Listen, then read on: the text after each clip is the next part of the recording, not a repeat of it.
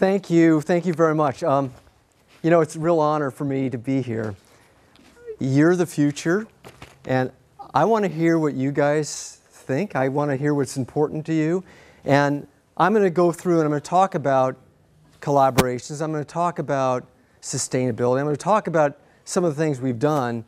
But along the way, ask questions because you have different interests than maybe I'm aware of. And so if there's something that strikes you, feel free to let me know, because I want to understand more about what you care about, because you have different areas of design you're in, and we'll touch on different things, but it might not be exactly your area. You might want to steer me towards something that really is relevant to you. Let me ask this, a raise of hands. How many people have ever heard of the name Emeco before tonight? Okay, not many. All right. How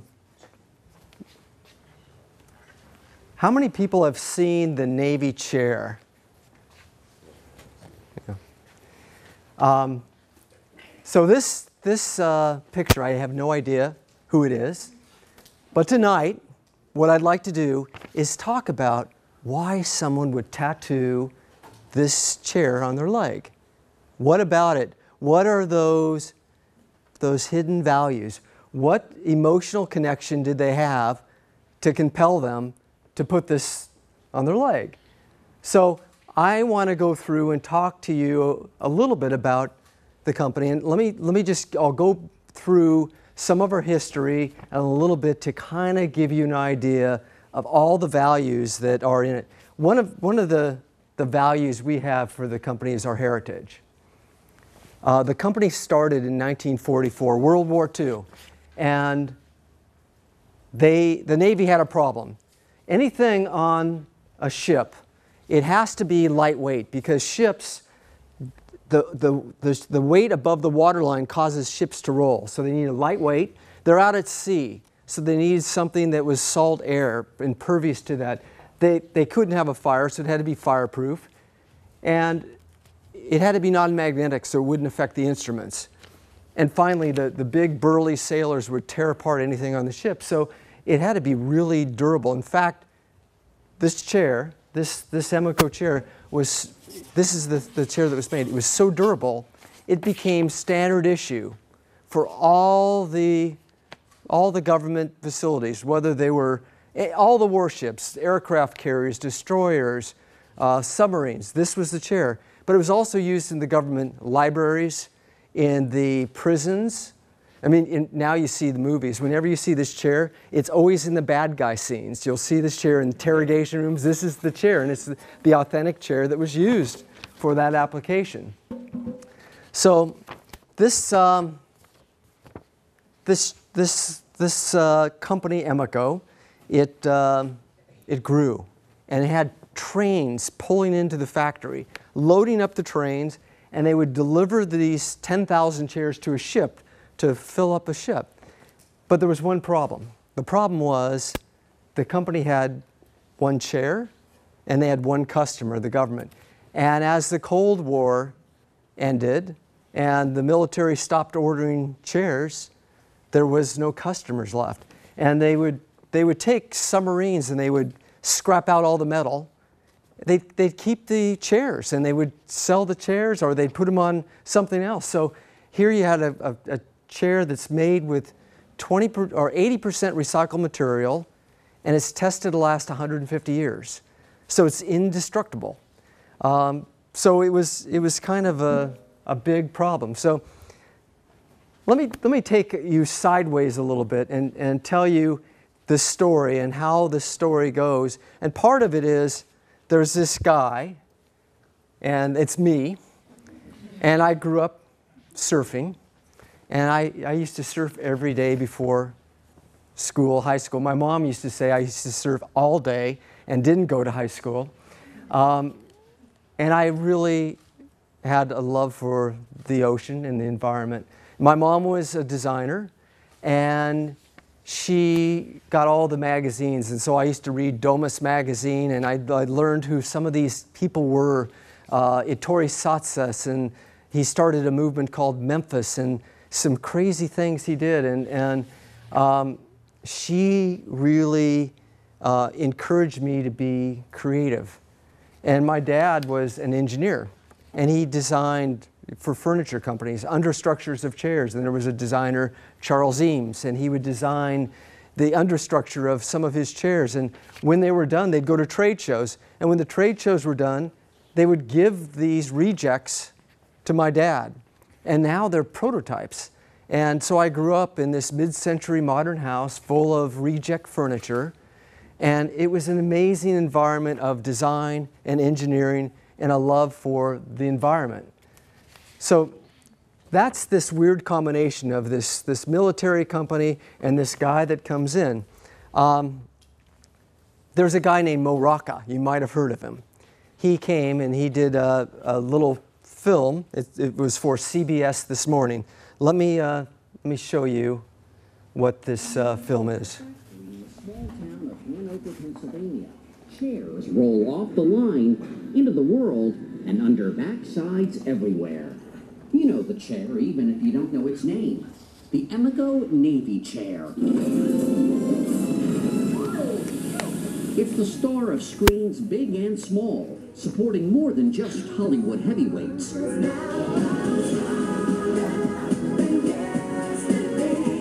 Britney Spears danced with, on, around, even under an Emeco chair for the music video for her pop anthem, Stronger.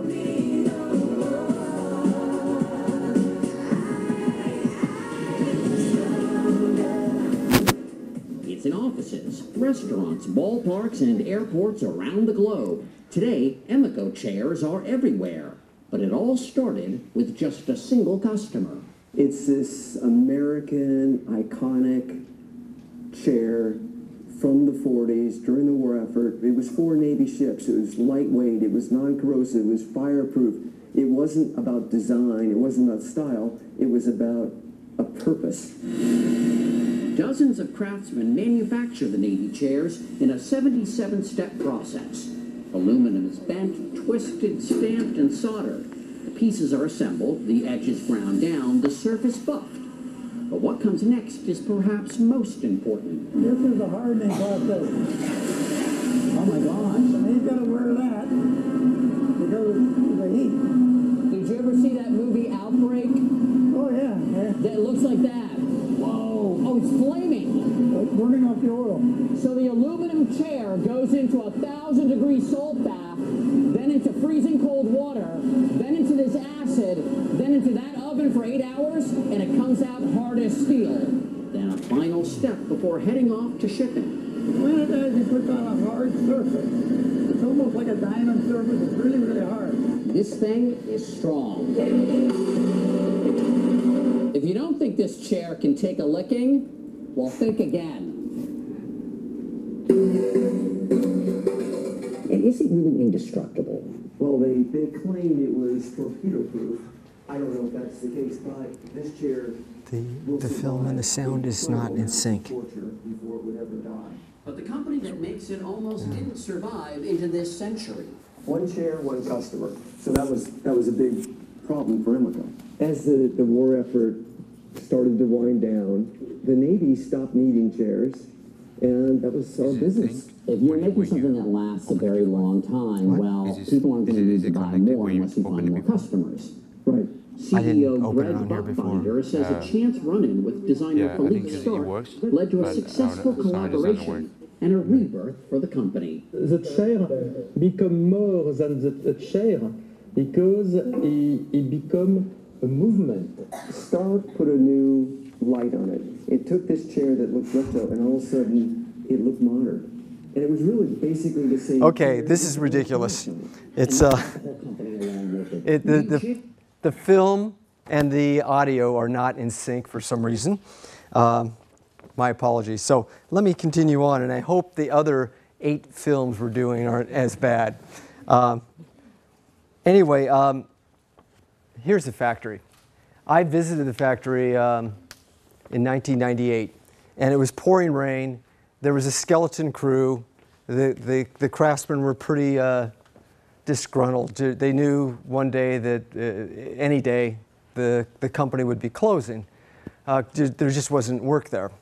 But as I walked around the factory, I could see good bones.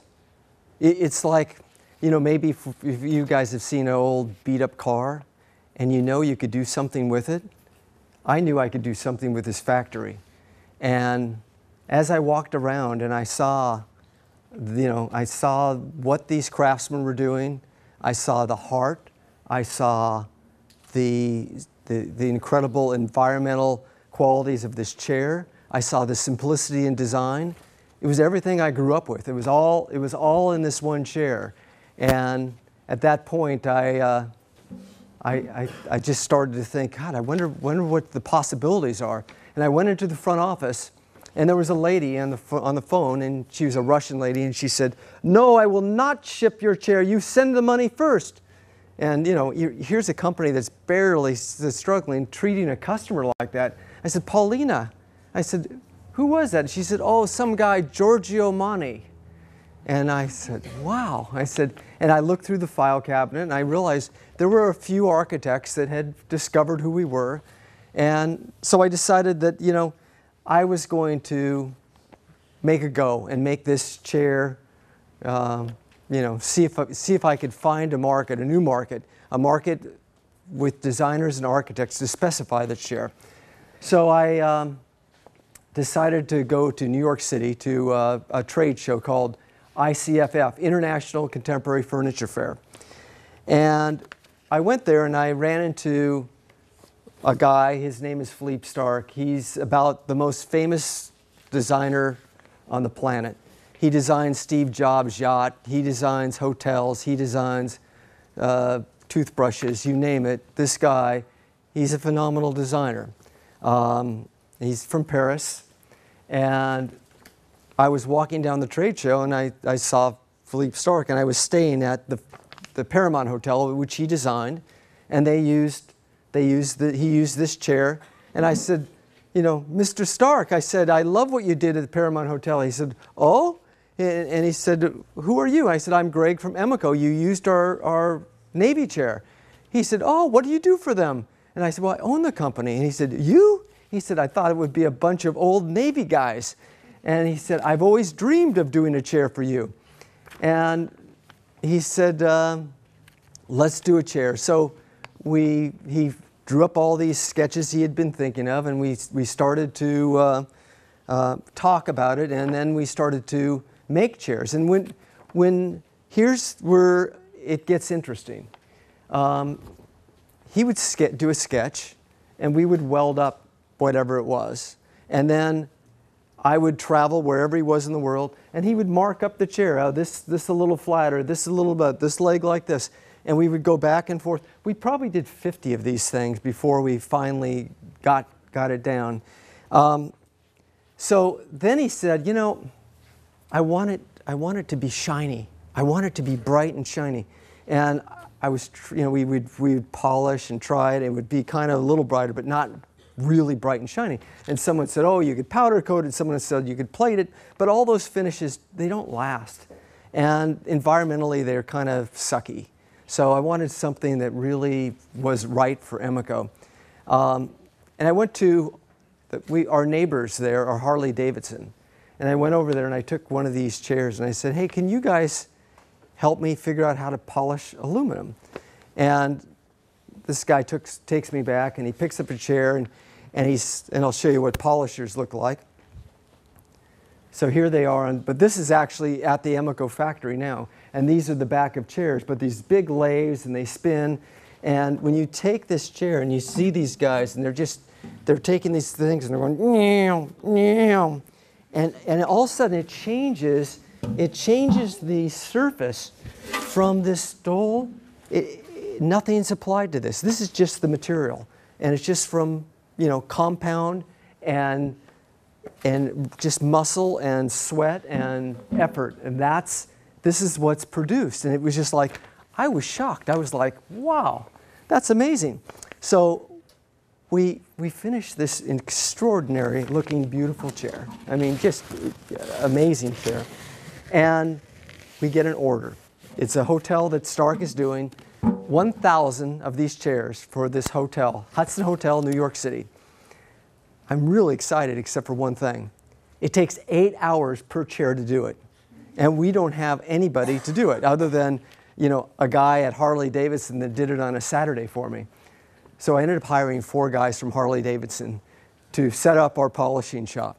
And we never would have finished this job in time. It's just the hotel, it opened up late. So we got it done.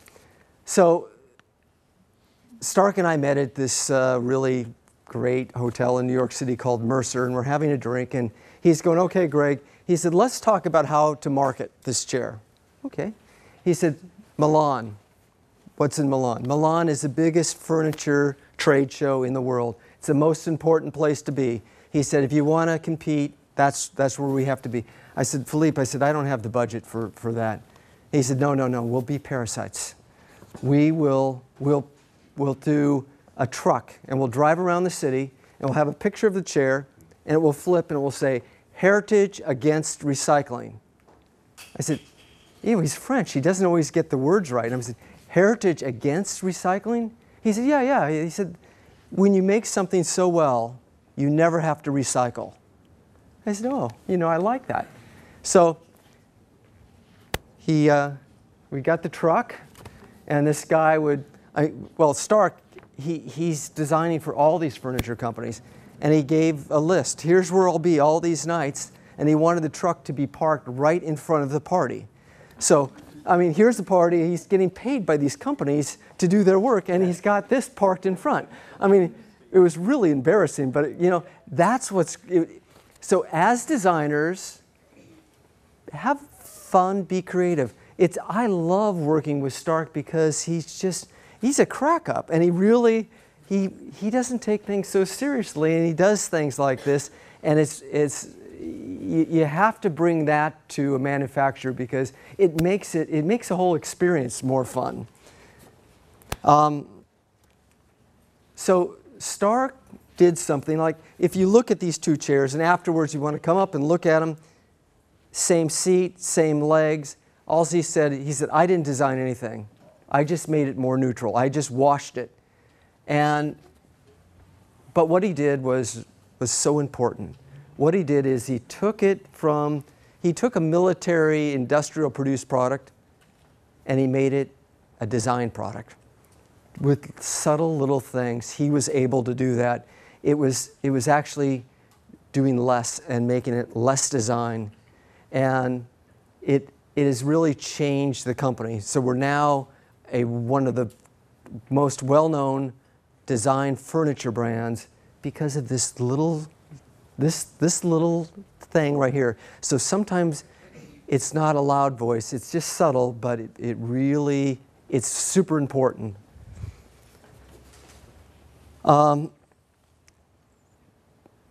The next designer we worked with was here in Los Angeles, Frank Gehry. And Frank Gehry had ordered 125 of the Starck rolling office chairs in brush finish. And I went to his offices and decided to see the installation, started walking around the offices, and there's Frank Gehry. And I see him, I said, Mr. Gehry, I said, I'm Gregg from Emeco, and I said, can you tell me why you used the Emeco chairs here? And what he has is a large area where they're building gigantic models of all the buildings they're doing. It's just phenomenal. And he says, hot glue gun and X-Acto knives. And I said, what? And so one of his associates said, yeah, we destroy all of our stuff, and this was just an indestructible chair. That's why we picked it. And so Frank says to me, he says, hey, I want to show you something. And we walk over into his office, and he says, tell me what you think of this chair. And it's an aluminum chair, and it had a nice look to it, and it was obvious Frank designed it. I said, it's attractive, and I picked it up, and it was really heavy, like our chairs. They're really light. And I said, it's kind of heavy, and I sat down, and then ours has kind of this form bottom, and it's pretty comfortable, and I said, it's not really very comfortable. And then I looked at how it was constructed, and it's all these component parts that are connected. And in a product, any product, especially furniture, what fails first are the connections. The connections are the first thing that go. This chair has no connections. It's all one piece in the process that we make it. And that's what makes it gives it such a long life. And so after I made that comment to Frank, he looked over and he said, let's do a chair. So I'm going to attempt to start to show you this next film, but I have a feeling that it probably will work out like the last one. So let me give you a little flavor of it, then we'll go on. I had this nutty passion to do a 6-pound chair for years, and we were never able to do it, and this gets close. It's a structural thing. It's a structural purity that it doesn't take much to hold somebody. And if you can make it very light, it makes the use of it a lot more palatable, a lot easier for a lot of people.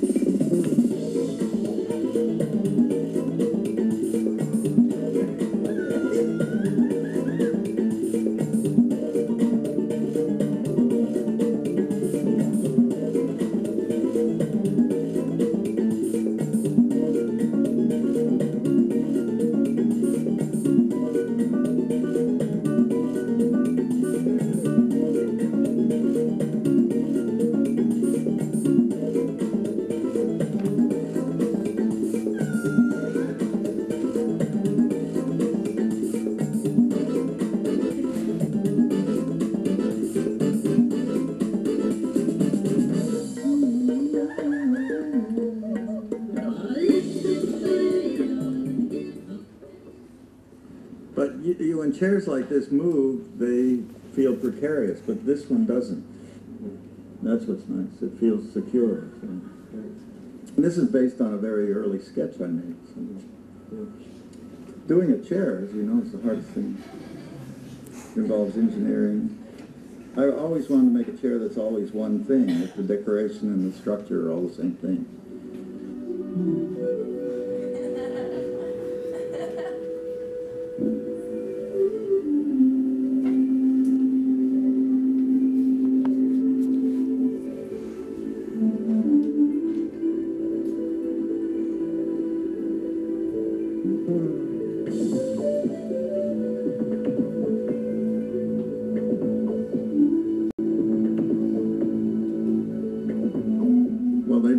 The chairs, and we say move this, move that, move that.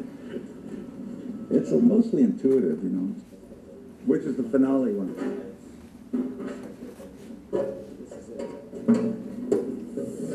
This is the one. This is the one.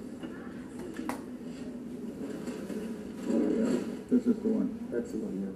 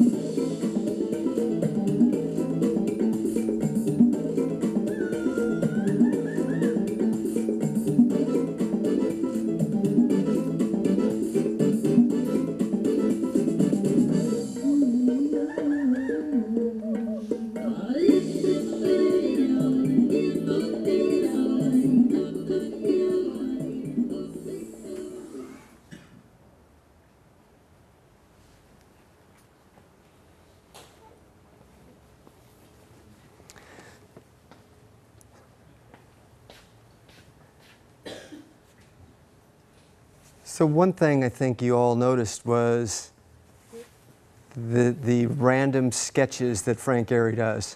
I mean, that's not the design, that's the starting point.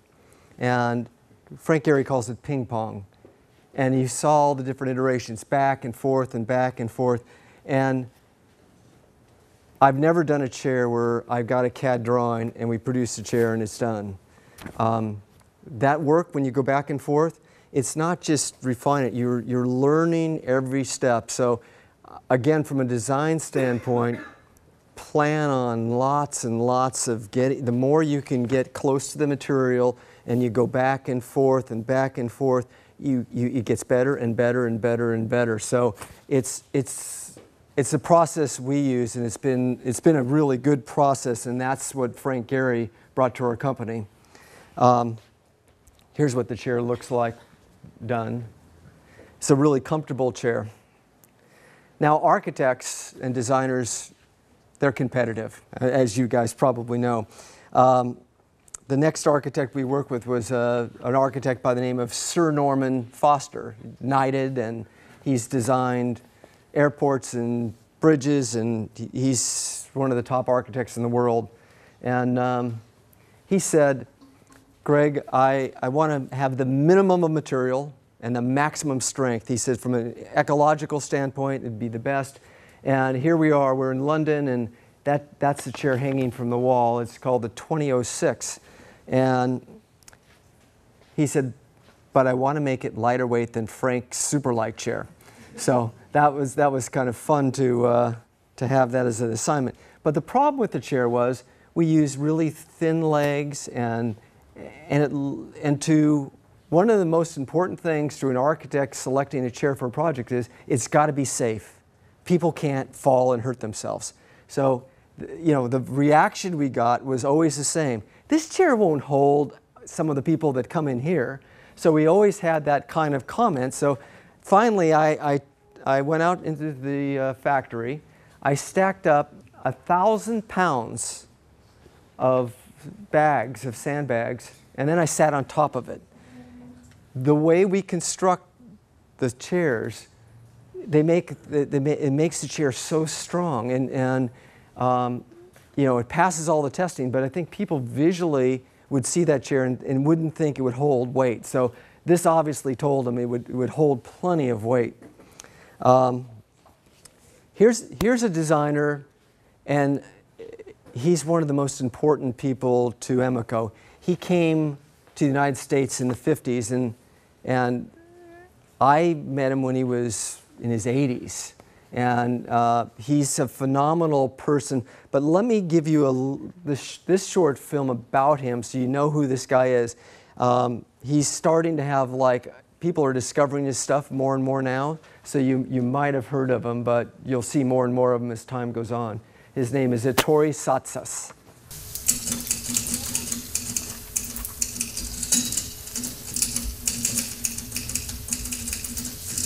The life and times of Ettore Sottsass. Ettore Sottsass loved to paint, but trained as an architect like his father had wanted. That didn't stop him drawing, though. He always used it as a way to think through his hands. He always carried a camera, too, shooting everything from walls, hotel rooms, doorways and kitchens. He wanted to remember and understand the world. But it probably wasn't his sketching, painting or photography that you remember him for. It was his design. He was one of the major forces behind the flood of design that came out of Italy after the war. His first big break was with Olivetti. When Sottsass came along, electronics was a serious business. The machines were large, cold and scary. Ettore made them fun, friendly and sexy. His Valentine typewriter became an iconic pop product and won him loads of prizes too. But he got bored with Olivetti and mass production and took off for India to find out more about life. What he discovered there was colour and emotion. He loved the way that even poor people wore bright colours and had bright homes. These colours stayed with him for the rest of his career. Later he went off to America and to the ideas of pop art, Warhol and the Beat Generation. He returned to Italy determined to shake things up. Even in his 60s, he was unstoppable. After a night of Bob Dylan records, he formed the Memphis Group. The group's fluorescent colours and squiggly-shaped furniture would make him internationally famous. Sottsass said, Memphis is like a very strong drug. You cannot take too much. It's like eating only cake. Sottsass loved architecture and objects. His buildings could make you smile. His objects could make you laugh. One of his favourite objects was an Emeco Navy chair. He was one of the first designers to use it out of its usual context. They were designed to be used on Navy ships, schools and prisons. Ettore used them on his luxury Amazon Express yacht. Other designers soon followed the trend. It was his use of the Navy chair that brought him to meet Emeco. Ettore told them he wished he'd designed the Navy chair. They both agreed that Ettore should redesign it, and that's what he did. Now, not many people get to see the big 9-0, but Ettore did. His last chair was even named after this monumental milestone. Its brightly coloured, friendly seats took its inspiration from his own Navy chair back home in Milan, with his bright orange cushion on it. As Ettore said, a chair must be really important as an object, because my mother always told me to offer my chair to a lady. We think his mother would have been proud.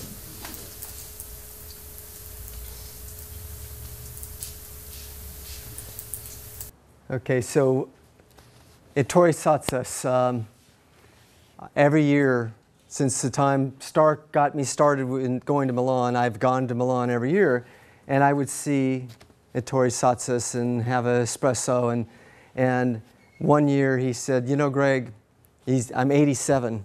He said, we need to get started if we're going to get a chair done. So I started going to his apartment in this really very great area of Milan, and he kept, you know, his mind was sharp, his body was failing, and he would say, no, we're going to put the structure underneath and weld underneath, and then we don't have to clean up the welds, it will be more affordable, and then we'll make the seat out of this material so it's softer, and I'd go back and forth, and there was one chair he was designing this arm for, and the arm, we couldn't get that tight bend. Every time we took it in the shop and bent it, we would crack the aluminum, and then we would try again and we would dent the aluminum. And I'd come back and say, Ettore, we could do it with maybe, we can cut it and weld it. And he said, no, I want it in one piece, I want it bent. And I said, we could do some other kind of aluminum cast, and he said, no, one piece. And one day I came in and I had a chair, it's on his kitchen table, and he had a helper who would help him out of his bedroom. And he had our Navy chairs in his home that he would use. And I had a sheet over this project we were working on, and I said, I have a surprise for you. And here's what I showed him, and this is the arm. We finally figured out how to get that arm, that curvature right. And he looked over and he had tears in his eyes, and you know, he said, you've captured the humanity. He said, that's what I want. In one time when I was first showing this, my daughter looked over and she said, it looks like a hug. And so I don't know if that's what he meant by the humanity, but kind of when you look at this chair, what he saw in the original Emeco chair, you don't normally see in metal. You don't see a smoothness. And he said, you have warmth in it. And so he saw that, the way this was made, and it inspired him. And there's something about this smooth curvature that got his inspiration going for that arm that he wanted to make. So we went on from there and we did a really important project for us, and with Coca-Cola. Coca-Cola had gone to the Museum of Modern Art, and they talked to the head curator, Paolo Antonelli, and they said, you know, we have a problem. We have these plastic bottles that are the best thing to deliver our beverages in, but they're filling up the landfill, millions and millions of these bottles, and we have to find a way to use this material, and we're thinking if we can have some kind of design object made from this material, it could be a symbol. It can inspire people to use this material. And she said, you know, a chair is a real important object for designers and architects, and a chair that's made out of aluminum right now is a company called Emeco. You should talk to Gregg. So they called up and said, would you guys be interested in making a chair out of this material? And at first I was skeptical because I didn't want to do a promotional chair. And they assured me, no, this wasn't a promotion. This is a real important cause. And so we ended up doing this chair, and it's called the 111 chair. And let me read what it says on the bottom because I don't remember what it says. So on the bottom of the chair it says, the 111 Navy chair.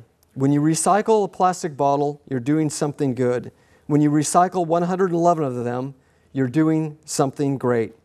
Help your bottle become something extraordinary again.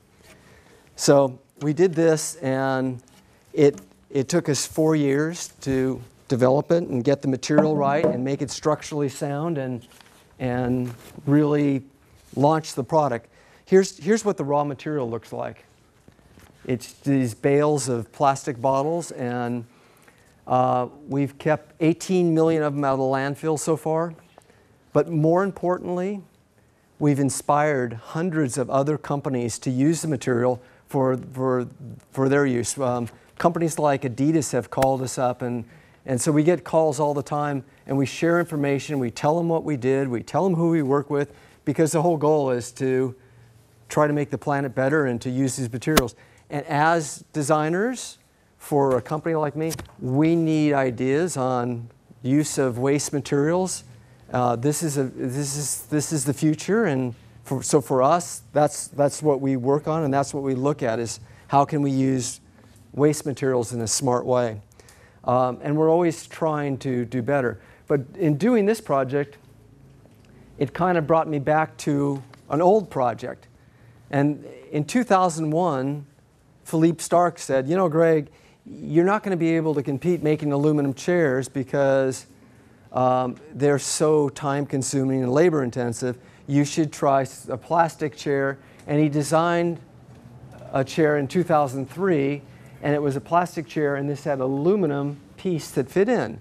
And by the time we were done designing this thing, it was more expensive than the all-aluminum chair, one, and two, I couldn't find any material that was recycled. Everything that was on the market at the time, I had to use petroleum-based materials, and I wasn't willing to do that. So we put this, you know, on the burner, on the back burner, and didn't do anything with it. But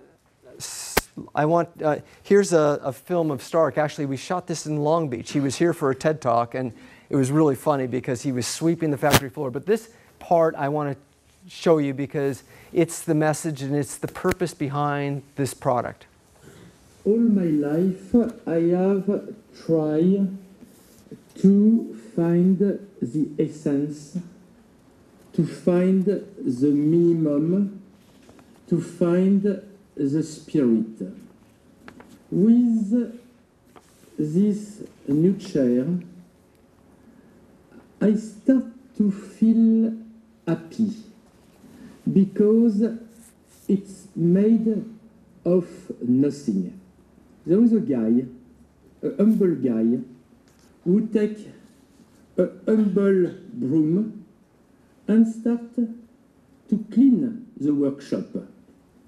And with this dust of nothing, he make a new magic. I love this broom, I love this chair, because Mies van der Rohe said a long time ago, less is more. With this chair we can say less and more. Because we choose to make less style, less design, less material, less energy, and finally we have more. Thank you. So as designers, the other thing that's really important is the ability to communicate. Starck is incredible.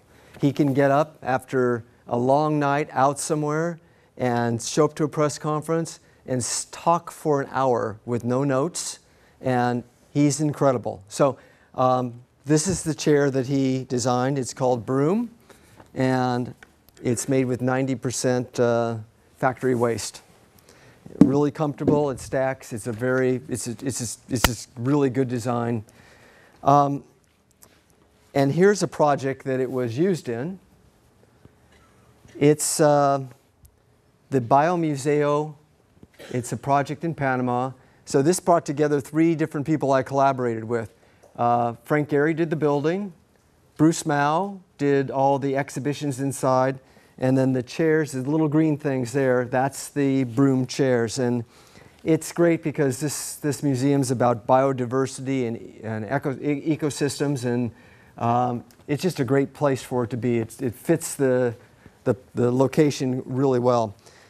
The next project I'll share with you is an interesting one by a company called Nendo. The head of Nendo, head of design, is Oke Sato. Oke Sato is 36. You will hear a lot about this guy. He's working on 400 projects all at one time. He works 24/7. His amount of projects and the scope of who he works with, he's working with the best fashion companies. He's working with the best furniture companies. He's working, you name it, he's doing it. And he's truly an amazing designer.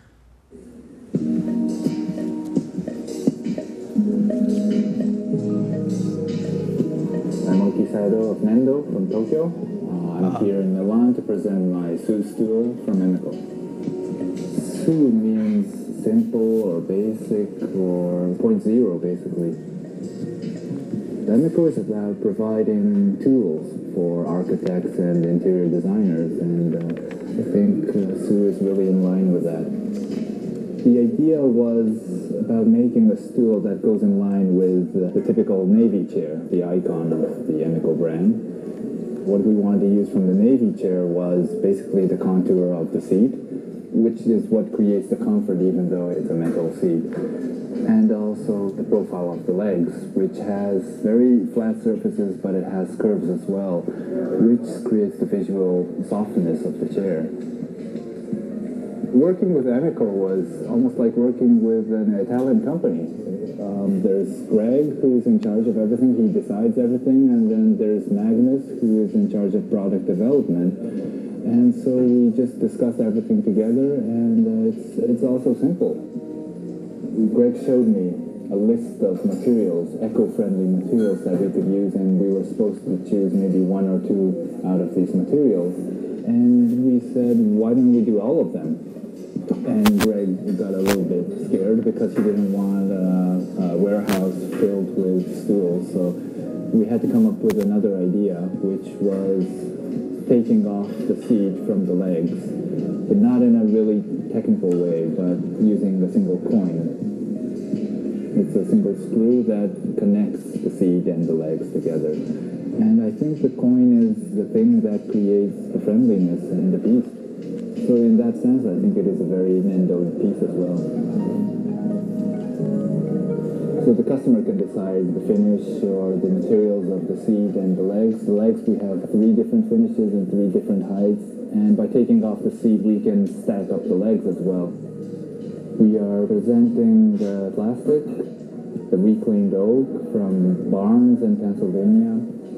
We have the concrete, we have the aluminum and the matte and the mirror finish, and the cork as well. And in the future we're thinking about leathers or upholstery, things like that as well. So I think this is not about just designing a single piece of furniture, but it's more like a system that we can develop in the future as well.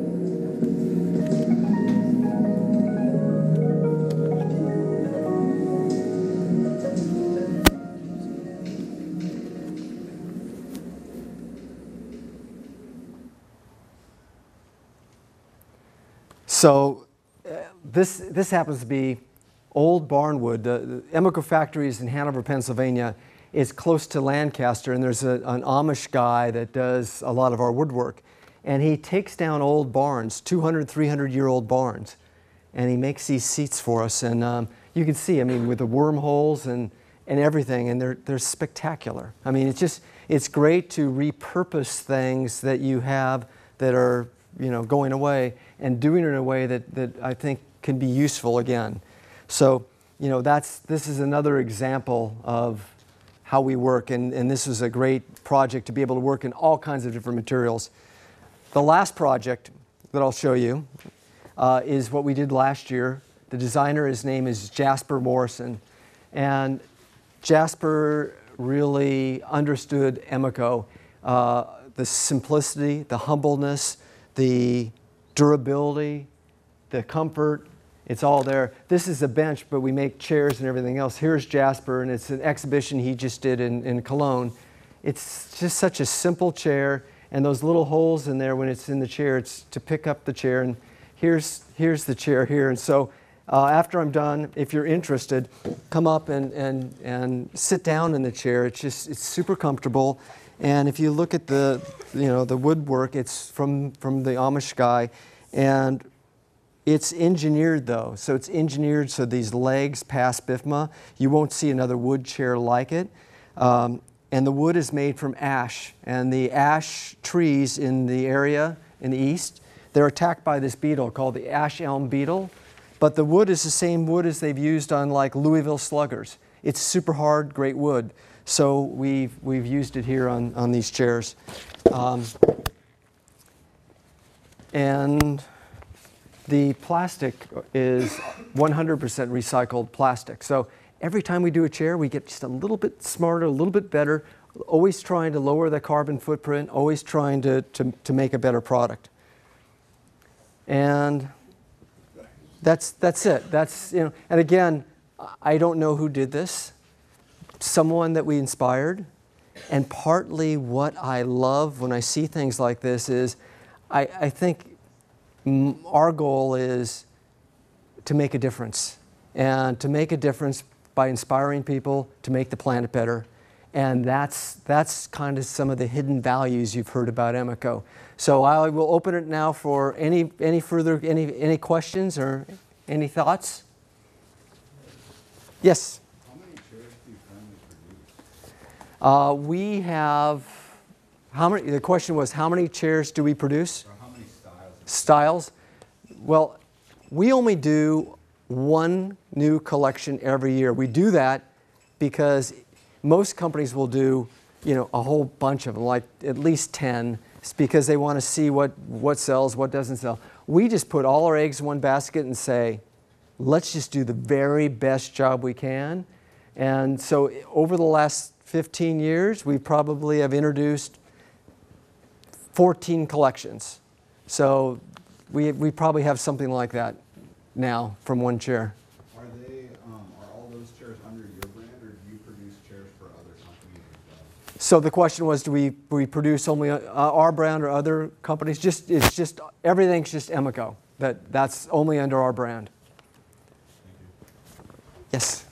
If you could collaborate with an architect, currently, is there somebody you have in mind? Okay, the question is, if I could collaborate with an architect, is there somebody I have in mind? It's an interesting question because there's 2 points of view. One is personal, like working with Frank Gehry. Frank Gehry, I would never, ever exchange that experience. He is so smart. He's an incredible guy. He walks me through and talks to me about all these buildings and what he's doing. He takes me out sailing on his boat. I mean, I have learned so much from that guy, but his chairs don't sell. So, I mean, from a personal standpoint and from challenging our company, never would trade that experience ever. But I have to keep the guys busy in the shop. So when you say, what architect would I choose? Architects are really good at buildings. They're not always great on chairs.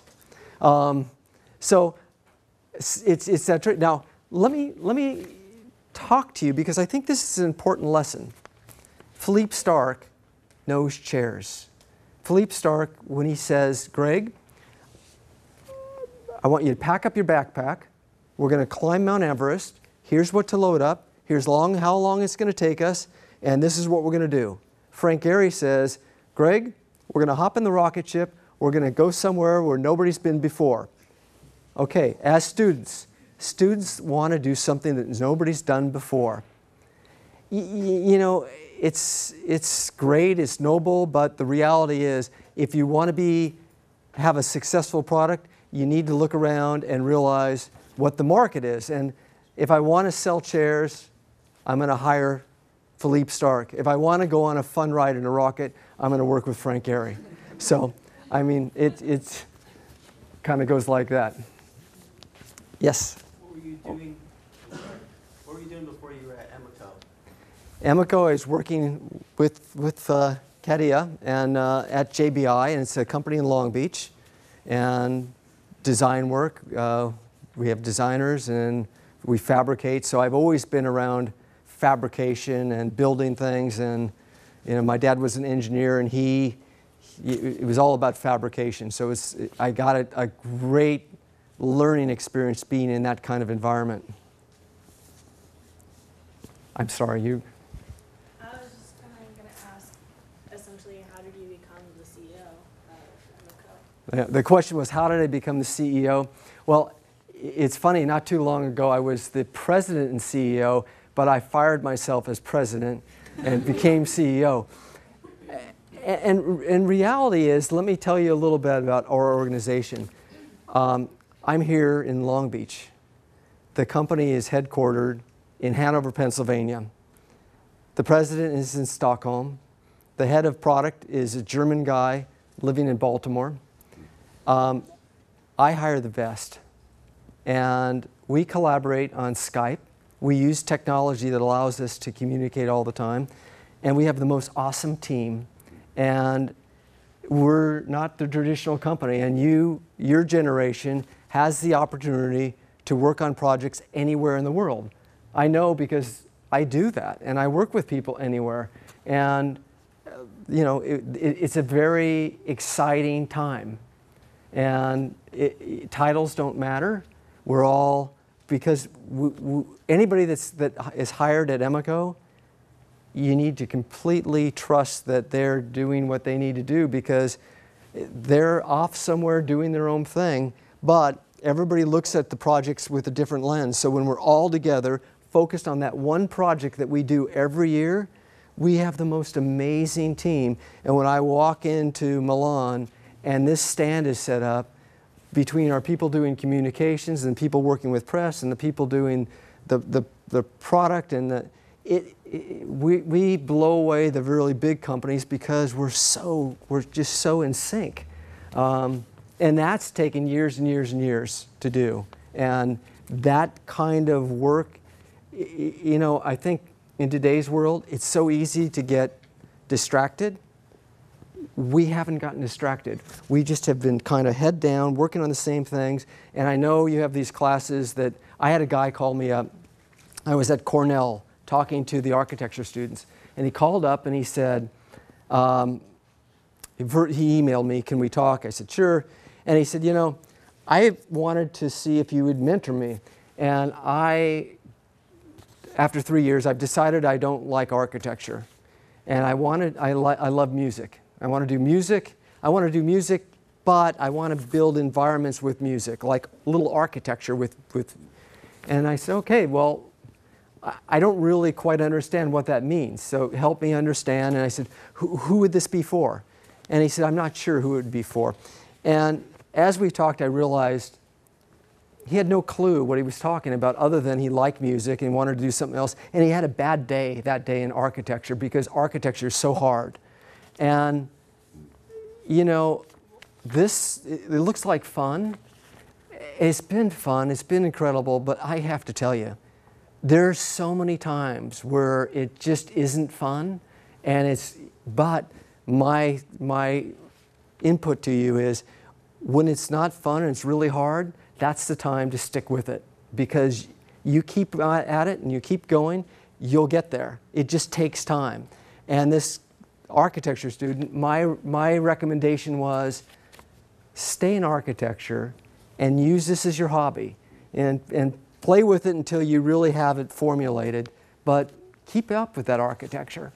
So, I think it's a matter of just persistence in anything you're working on. Really having the confidence to keep going and pursuing it would really be, I think, a great thing, because it's so easy to find and shift gears so easy. Anything else? Oh, yes. Just with the quote about making something so well you never have to recycle, is that something you still try to push, even though you're using recycled materials, yeah. You still don't want people to, you don't want your chair to disappear and then be recycled. And Right. You know, could the lights go on? Because this projector's kind of bugging me. The question was,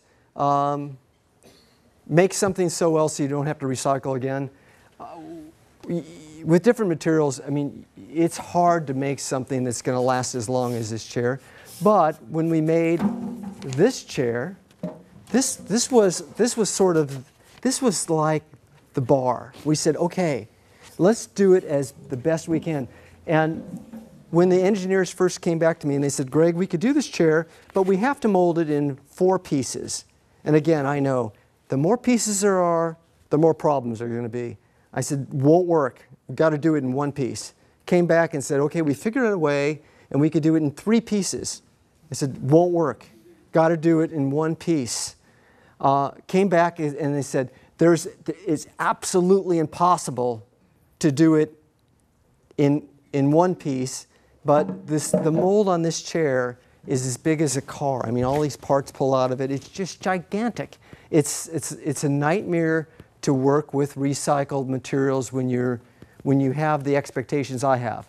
And the expectations are, make it as durable as you possibly can, give it the longest life you possibly can, and you produce something. But I mean, if you go through this chair and you touch it and you feel it, it doesn't feel like a plastic chair. We worked on the texture. We worked on having colors that weren't about trends. Every single aspect of this, every detail has been gone over a million times. So it's not about how many could we sell, because if we wanted to sell a lot of these chairs and make a copy of that, we'd make it out of virgin polypropylene. We'd crank it out like crazy. They wouldn't last very long, but as a company, we'd make a ton of money. But that's not our purpose. Our purpose is, how do we use this material? And the engineering's harder, the tooling's harder, it takes longer to mold. It's using recycled materials is just a lot harder to do. Yes? You still surf? I do. In fact, 2 weeks ago, my daughter's in school up in Northern California, and she surprised me and took me to this cool place called Bolinas. That's it. I was in Yves Bihar's office, and he said he has a little house up there, and that was really fun to go surfing, and you know, so I don't get out as much as I'd like to, but I still go out. And that goofy picture of me on a paddleboard with the chair, there was a photo shoot. Emeco's kind of gotten to be, you know, important in Europe, and so they wanted to do a photo shoot, and they sent out a crew, and the guy wanted to get me doing some sport, and I said only if I could be sitting on my chair, and so it was kind of a goofy thing. So I did it. And more questions? Yes? Have you ever thought of using alternative materials like mycelium? What is mycelium? I obviously haven't. They're mushrooms. Mushrooms? Yeah, it's a really cheap material, but it's incredibly strong and lightweight. Huh. No, it sounds, that's the kind of thinking we need. I mean, where someone comes up with something we've never thought of before. And if you as designers, there are a million old crappy companies out there making toxic products. This is your opportunity. Find the next mycelium or whatever that is. I mean, it's brilliant. That's the kind of thinking that America needs, that the world needs.